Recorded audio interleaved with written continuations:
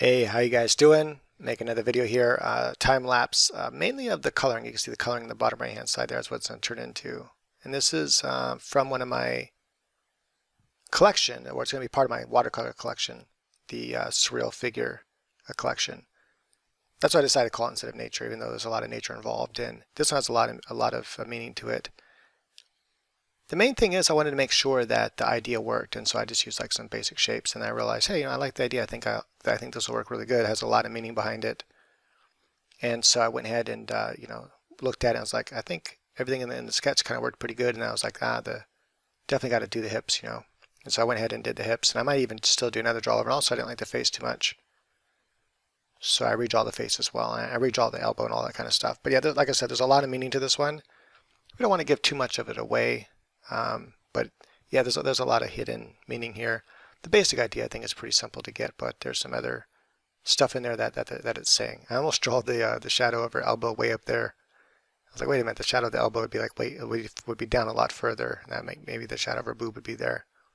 But yeah, so this one's really cool and it was really fun to work on, and I like it a lot. And believe it or not, the actual upside down star with the ropes came later. I didn't have that idea at first until actually I was just originally going to have like two ropes tying her and squishing her breast. And I was like, you know what else could like symbolize what I'm trying to symbolize? Because you know how they always demonize marijuana, and they demonize pot smokers and stuff. So anyway, there I was actually the pole behind her head, the wooden post behind her head, I thought was just too big. So it kind of competed with her head and kind of looked like her head just kind of grew right into it. So to make it look more like it's like a pole behind her head, I made it thinner. These are little things to watch out for, like lines that are kind of like too close together, and it kind of ruins that thing you're going for. And here I kind of make her head like it's more kind of like tilted way still, but kind of like maybe facing up and away from us. I thought maybe that would look cooler. And in the process, it's kind of more of a structured face, and I'll go back in when I redraw it.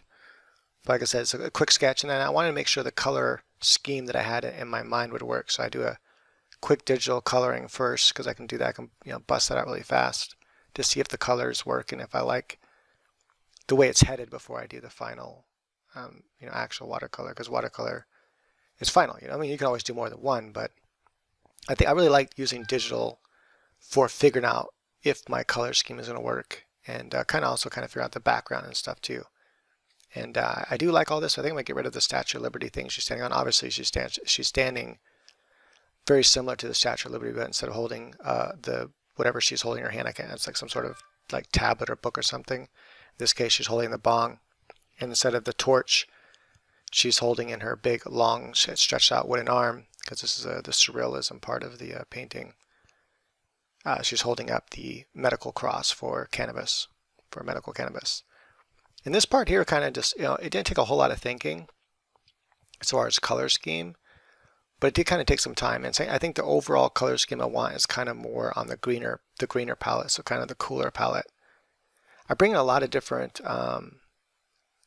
like objects. They're basically just black and white objects you can bring in on manga. It's no longer called Manga Studio, I guess now it's Clip Studio Paint, but this can save a lot of time for conceptual work. If you don't want to like sit there and notice here, I just kind of took an object that kind of reminded me of a rock, and then I drew on top of that and made it into a rock. I mean, obviously it was a tree, but I only took part of it to make it into a rock. But yeah, so then I was like, this is kind of cool. I can use this idea for some perspective going in the background, but I didn't want it to be palm trees. It's supposed to be more of like a wooden, kind of like a little forest, So I just turned them into forest trees instead, and added some more in the background there. And then here I'm just like, you know what? I want some like tree structure at the top. I don't feel like drawing it all real quick, so this is a quick way to do it. There's a lot of really helpful tools in Clip Paint Studio for that kind of thing. Now I want our body to kind of stand out different. So you have the more cooler palette of colors in the background. There's the kind of green cooler colors. And when I do the watercolor, there'll be like greens and blues and cyans, a lot of cool colors like that. Maybe even a little bit of purples with shadows and stuff. And then for her, I'm going to have her be more on the warmer side. So she'll have some like warmer colors making up her skin, and some maybe even like pink and stuff. And then The fire, obviously, I'm going to make the fire with red and like orange and yellow and white.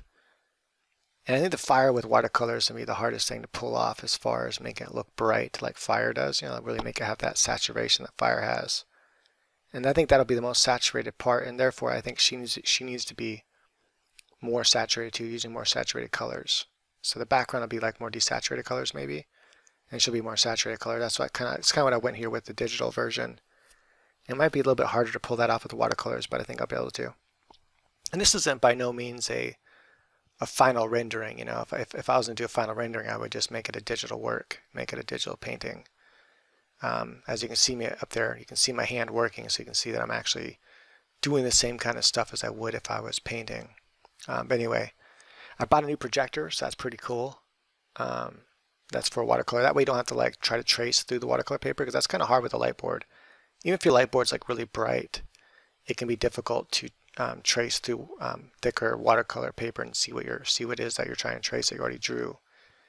And also digital drawing, it's faster for me. You know, I can make corrections quicker and things like that. So sometimes I'll do the sketch on paper first. Either way, once you're finished with your drawing, it's how do you get it to how do you transfer that now to your watercolor paper?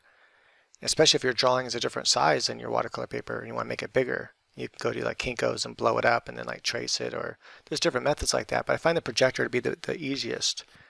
And so it's a desk projector, and it's kind of expensive. It's like $400, kind of crazy. But it's because it's for art. You know, if you bought one that was for projecting movies, you can get a really good one that works pretty good, you know, for the purpose of what you need it for like $100. But then you have to like convert it to where you can like, fit it on your desk. Now, if you don't mind drawing like at an angle on an easel, then it's fine. You just set it up somewhere anyway. So you can see that the concept's pretty much done. Thanks for watching, and hopefully you enjoyed this. And if you did, please go ahead and share it. Stay tuned for the actual watercolors of all these figures, because I plan on recording all of them and having commentary on them, the different watercolor ones I've showed so far. This one I'm not sure what oh yeah, that's right. I did name this one. This one is called Marijuana Went Down to Georgia. Named kind of like taken after the song The Devil Went Down to Georgia. Marijuana went down to Georgia, and obviously that kind of gives away what the meaning's about. There's a lot of other hidden meanings there as well, but the overall meaning is pretty clear, that people demonize marijuana and demonize marijuana users. And it's unfortunate, because there's so many states out there right now that people could really benefit from it, that have cancer and stuff like that. And unfortunately, it's illegal for them to medicate themselves with this awesome medicine because it's illegal in their state. All right, again, thank you for watching. And if you got anything out of this video at all that you found beneficial, please do me a favor and leave a comment. That'd be awesome. Hit the like button. Go ahead and subscribe if you want to see more. And go ahead and share the video, because that's going to help a lot. That way other people can also benefit from it. All right. Oh, and what do you want to see a tutorial on that I haven't done already? I guess I can redo another tutorial or do it in a different way, you know. Anyway, all right, thanks for watching.